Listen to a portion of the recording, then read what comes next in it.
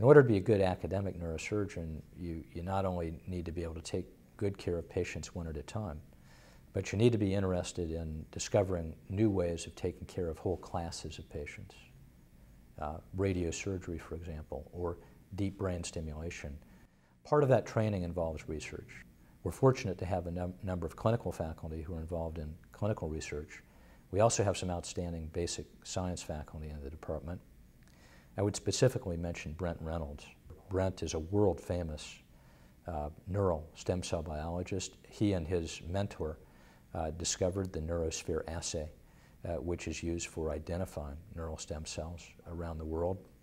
When we made that discovery in the early 1990s that the brain did have adult stem cells, that opened the door to the ability of the brain to repair itself.